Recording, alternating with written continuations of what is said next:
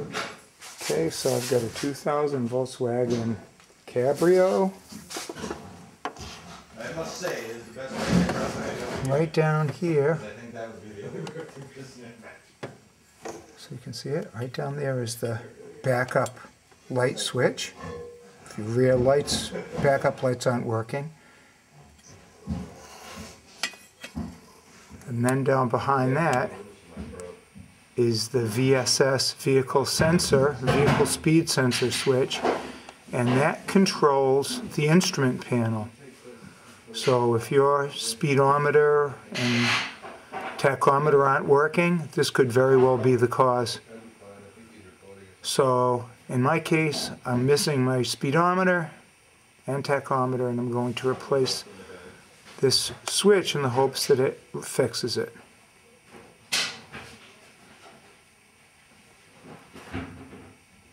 And you can see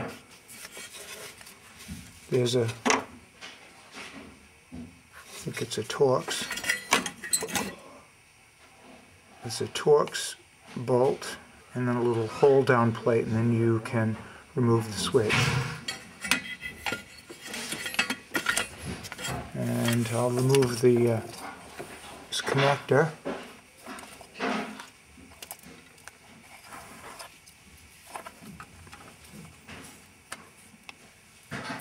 Just squeeze in those, just have to squeeze in these tabs and lift this off.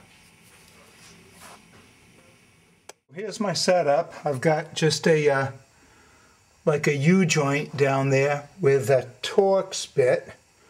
I think it's a T40, and I'm going down through between the brake lines here, and you can get a pretty reasonable shot. It's a good idea to clean out. I used a compressor and blew out the center of the Torx bit so that to free the dirt and allow the bit to go in.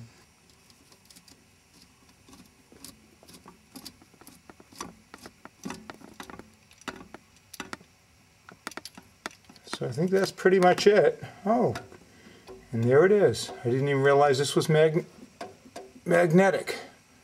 So there's the screw, and let's see, that is a T45.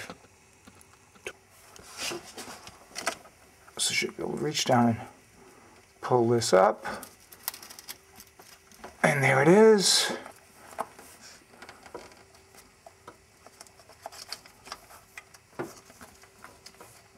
And there it is. And so that's what it looks like. And if this bad boy isn't working right, then you don't have a speedometer and you don't have an RPM reading. You don't have a tachometer. There's nothing obvious about this that would make me think it's bad. The leads look clean. So I'm just betting and hoping that the internal mechanism just isn't working. It's an SU5457, and I think it cost it was somewhere around $60. So it's not cheap, but if you want your instrument panel working, that's what you need. And here it is, and we'll just install it back in and then hope this fixes the problem. So we're going to go right back in there, and I don't see the need for recording the rest of this, but I will report to see if this actually repairs our instrument panel. Okay, and as you can see, we now have the instrument panel working. So the VSS sensor, the vehicle speed sensor in the transmission, was what this instrument panel needed to be working again.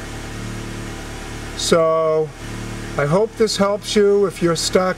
I was originally going to switch out the instrument panel thinking it had bad contacts or something behind it, until I talked to someone who was a lot smarter than me. And here's the result, and I'm sharing it with you.